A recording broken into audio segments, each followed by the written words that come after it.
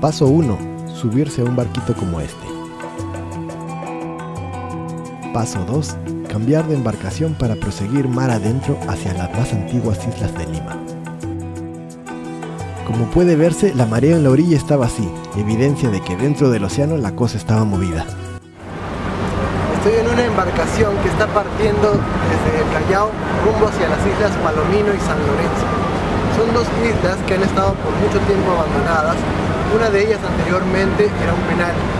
El otro actualmente se ha convertido en una reserva que hospeda lobos marinos, los cuales vamos a ver a continuación. Este fascinante lugar fue guarida de piratas y corsarios, tanto ingleses como holandeses, entre ellos Francis Drake o el famoso Jacob Clerk, quien luego de viajar por el mundo con la flota de Nassau pereció en esta misma isla. Charles Darwin también estudió la naturaleza de este lugar en 1835. Hoy en día es un patrimonio cultural.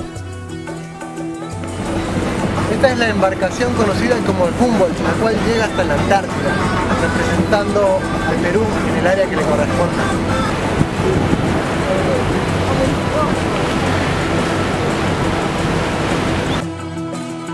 Luego de un par de horas mar adentro, comienzan a divisarse las orillas de la isla San Lorenzo.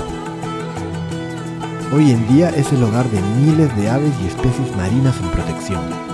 La naturaleza es generosa con ellas y con los peruanos que tienen la suerte de tener esta maravilla tan cerca de sus costas.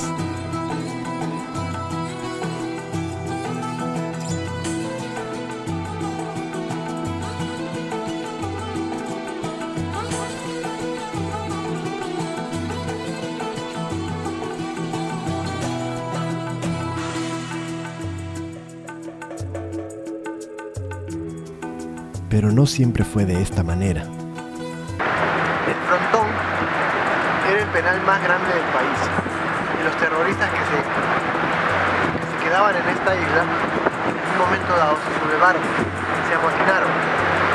El gobierno no podía combatir con ellos suficiente y la decisión que tomó fue la de bombardear la isla, matar a todos los que pudieran, por lo cual en el momento fue duramente criticado. Pocos de los supervivientes fueron trasladados a otros penales. Desde aquel entonces, esta isla ha quedado totalmente clausurada. Es inaccesible y forma parte de la estación naval del Perú.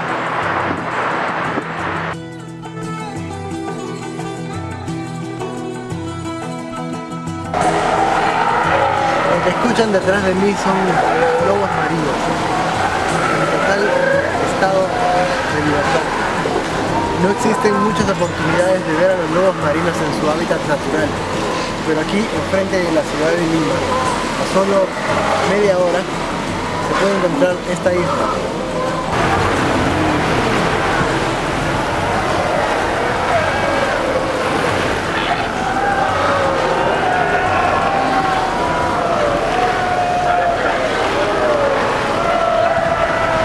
Estamos finalmente en las Islas Palomino.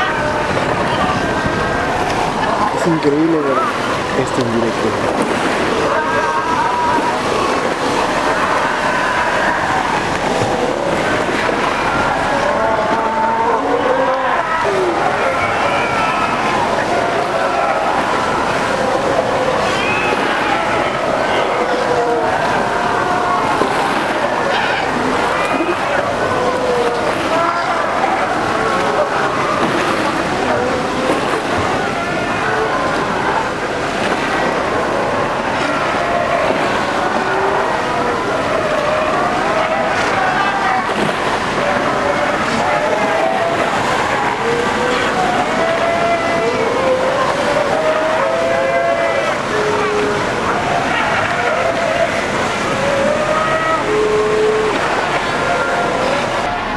Una de las mejores experiencias que pueden vivir acá es nada menos que nadar al lado de los lobos marinos. Opcional es ponerse en un wetsuit, ya que las costas de Lima son siempre frías.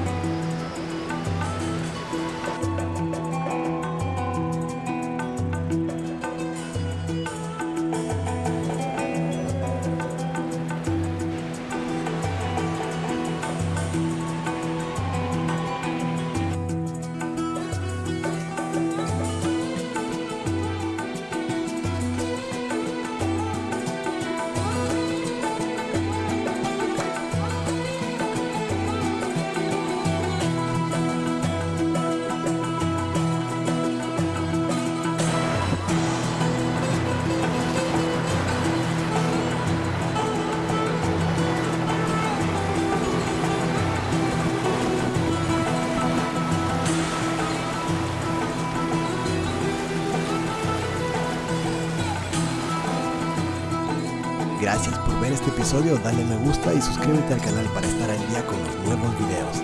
Y ya sabes, no te olvides de visitar la gran comunidad de mochileros.org para empezar a armar tus propios viajes y aventuras.